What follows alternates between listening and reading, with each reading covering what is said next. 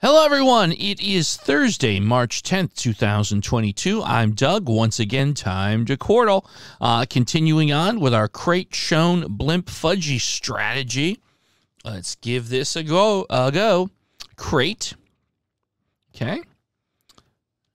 Shown. Okay. We immediately have a lot of stuff here. Let's go with blimp. Blimp didn't get us much. Okay. I think we're going to actually this time just go ahead and do fudgy. Do all the guesses. All right. Well, let's go to the upper left first. So that one is obviously the word hasty. So we'll take that one down. And let's see.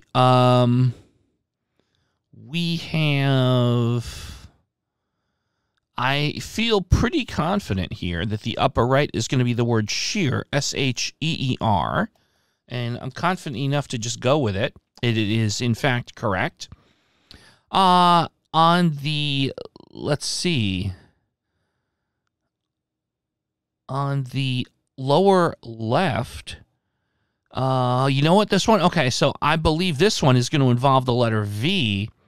I feel like this one is solve, and in fact it is, and that gets us down to what is most likely going to be, yeah, it has to pretty much be holly. I don't think there's any other word that fits there, so let's go with holly.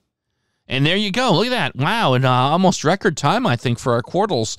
We are getting very good at Quordle. And I've got to tell you, the crate shown blimp fudgy strategy is definitely superior to the previous strategy we've used.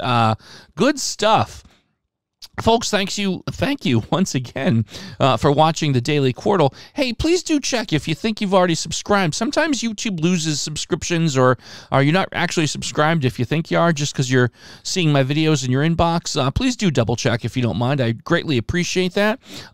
Getting subscribed to the YouTube channel is basically the key to helping us grow the audience and bring this to more folks and grow the Quordle community. So thank you once again. We'll see you tomorrow for more Quordle.